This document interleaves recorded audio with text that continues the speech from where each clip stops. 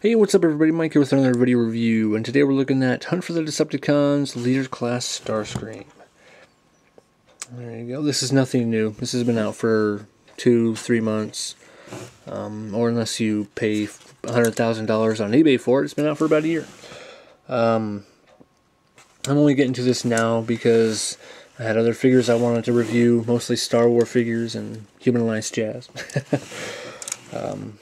But this is definitely a decent figure. Probably the best movie Starscream we've gotten so far. G1 colors, this would be great. It'd be pretty awesome. I do like the tattoos though. They gave them in the second movie. Looks cool. From the front, the jet looks really sleek and nice, but once you get to the side and then to the back, you start noticing a whole lot of kibble. Whole lot of robot junk down there. But I'm not going to take any points away because this is a leader class figure. This is a big robot being squished down into a kind of a small jet, if you think about it. So Hasbro did the best they could. I think they did a really good job on this. It's probably, this is probably the second best leader class figure in the Revenge of the Fallen line.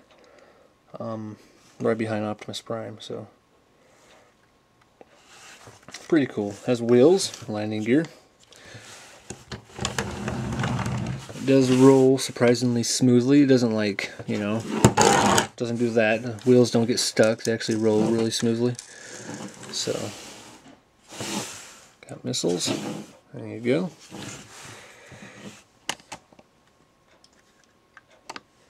Pretty nice jet form. So his main features in this form are: no one can defeat Starscream. So you get some voice clips and a jet sound, or missile sound, whatever it is. So pretty awesome. I think this is the first Decepticon or the first leader class figure to feature 2 clips other than just one. I don't know. I'm not sure. I think maybe Jetfire did, but I can't remember. Whatever. So, unfortunately, I will not be showing the transformation. There are millions of other videos out there you can go follow. I suggest C2-904. He did a really good review on this guy. So I'm just going to go right to the robot mode and talk about that, okay? See you in like 2 seconds.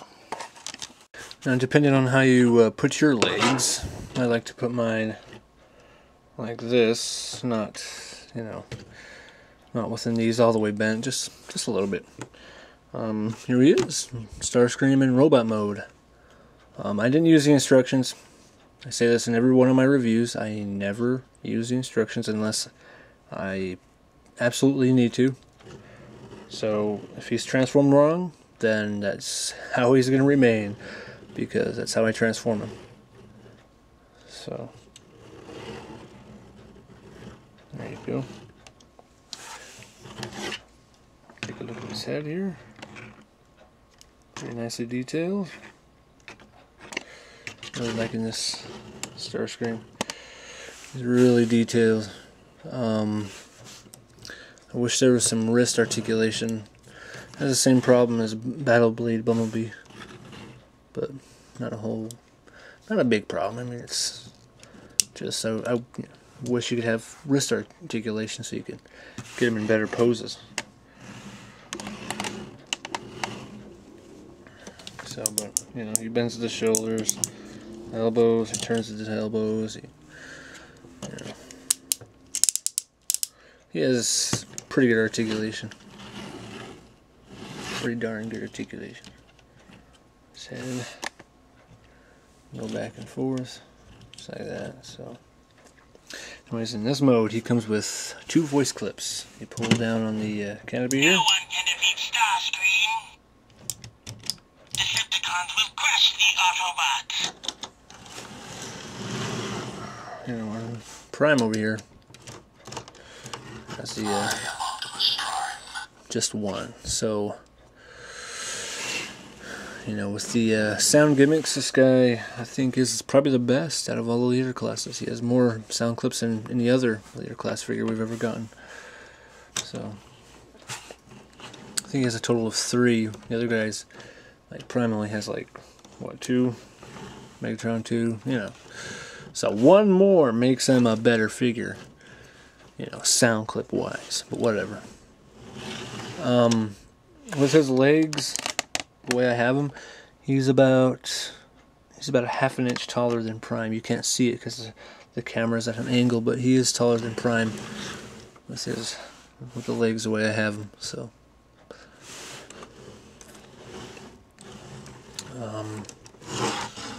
yeah, pretty awesome figure. Definitely a close second to Leader Revenge of the Fallen Prime. It's a definite must-have. It's between 40 and 45 bucks, so it's going to be pretty expensive. But, you know, if you're a Starscream fan like I am, this is definitely a figure that belongs in your collection.